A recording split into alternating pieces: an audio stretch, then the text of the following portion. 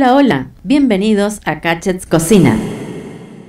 En este video hacemos Chipá Guazú. Es una especie de tarta de choclo horneada, tradicional en Paraguay y el nordeste de Argentina. Se parece también al pastel de choclo típico del norte argentino y consumido en países como Chile, Bolivia, Perú, Brasil, Ecuador y Colombia. La preparación es similar a la sopa paraguaya, pero en vez de harina de maíz lleva choclo tierno. Entonces, para esta receta tenemos 5 choclos, 2 cebollas, 6 huevos, una taza de leche, una cucharadita de polvo de hornear, opcional. 2 cucharadas de harina de maíz, la que es bien finita, que se usa para sopa paraguaya, opcional. Sal a gusto, 2 cucharadas de aceite, manteca, cantidad necesaria para untar la fuente. 300 gramos de queso. La receta original lleva queso Paraguay, pero si no se consigue, se reemplaza por algún queso blando o cremoso.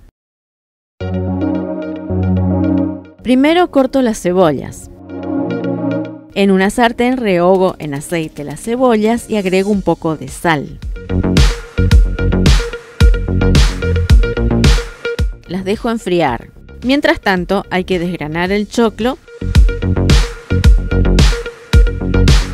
y licuarlo. También se lo puede rallar. En este caso, con una licuadora de mano muelo el choclo, pero no del todo, para que tenga más textura el pastel. Incorporo un poco de leche para facilitar el proceso.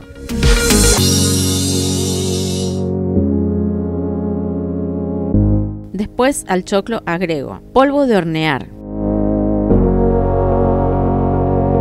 harina de maíz disuelta en leche fría para darle consistencia más sólida. Este paso es opcional. Sal fina a gusto. Luego van las cebollas cocinadas. También añado los huevos batidos. Y el queso cortado en trocitos.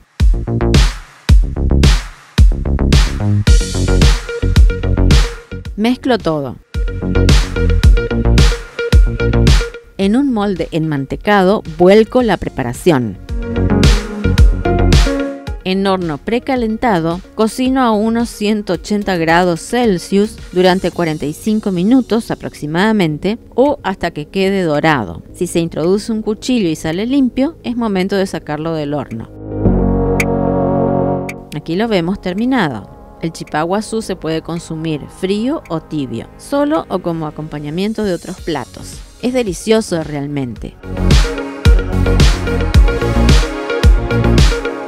Si en el país desde el que nos ven se prepara de otra forma o tiene otro nombre, escríbanlo en los comentarios. Muchas gracias por vernos y hasta el próximo video.